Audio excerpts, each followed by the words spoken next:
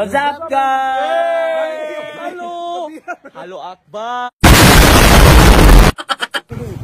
Guys, nari mi sa kanang taloto motor shop. Kanang money ko ron kanang mga shop chuy motor ko.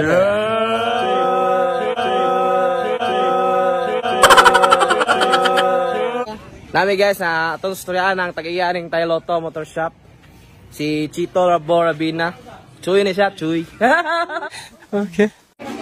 Ano siya guys? Si Chito. Kasi yung ingon ng music. Okay lang. Okay lang. House business. Chuy. Chuy na chuy.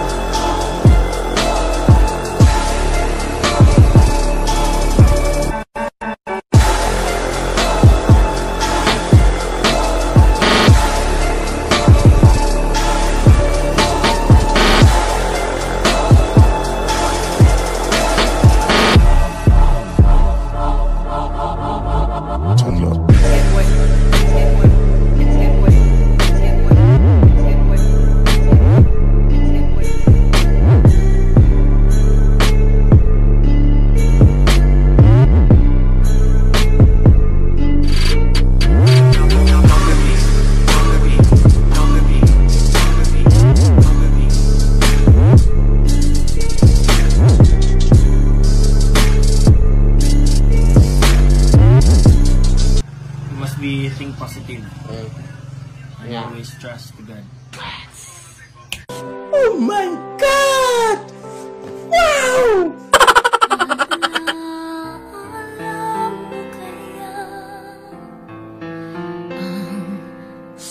Observation always ask just give a respect. For example, good morning, good afternoon, and also good night. Or just all for example, if you have a customer, a boy, just say sir. If a girl, just say ma'am. A sign as respect.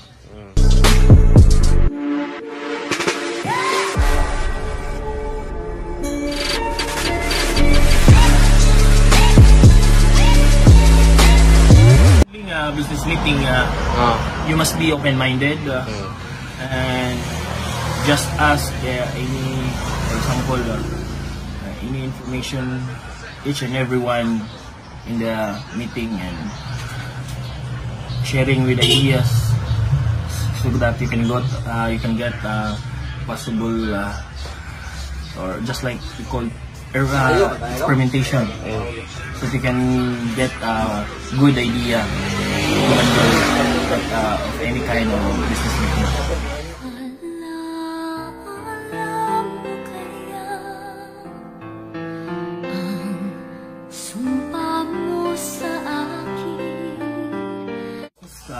Using business presentation, like me, I'm one of the dealer here in Tagbilaran City, Bohol, of motor and accessories parts. Came from Thailand.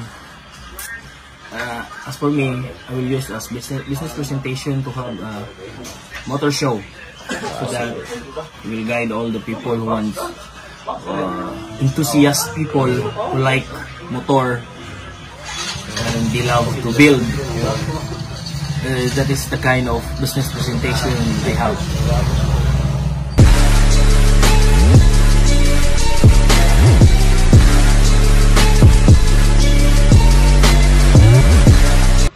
By handling a team, you must be flexible.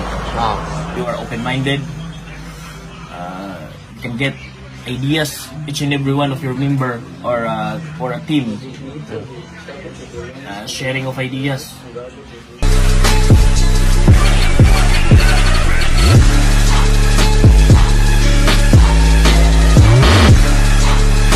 Stress. You can use for there's a saying that patience is a virtue.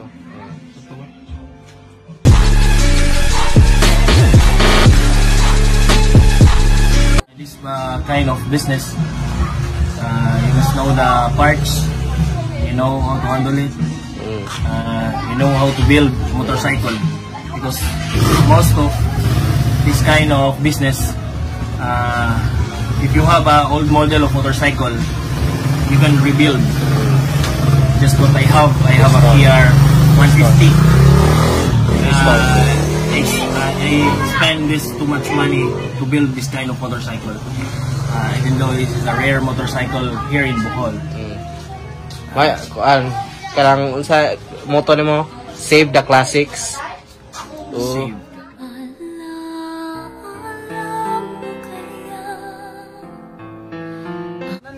Hello guys, mao to guys. Karang mao na istorya namin sa mga learnings lang kay kuan. Karang di jud lalim magnegosyo. Dapat may kapital ka. Dapat jud baga kag na. So akong learning no like dili ra sa kanang about sa interview.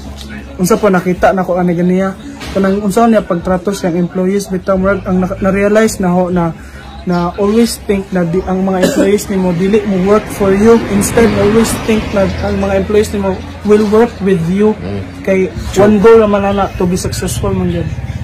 So guys, ang akong na-learn lang kay ang respect is yabi siya, key siya to success ang respect niya. To maintain good relationship, di yun dapat mawala ng respect. Respect you. Respect your man. Oh guys, kay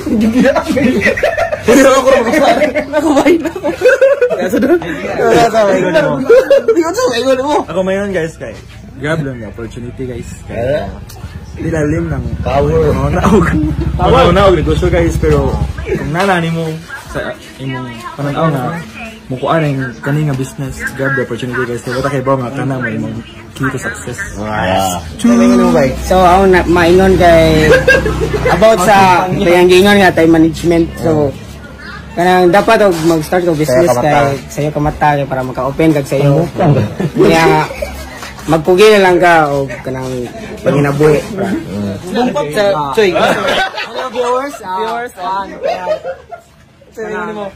what I realized after the interview is that kailangan kay ba kasi mong strength o weaknesses before putting up a business. Basta time on.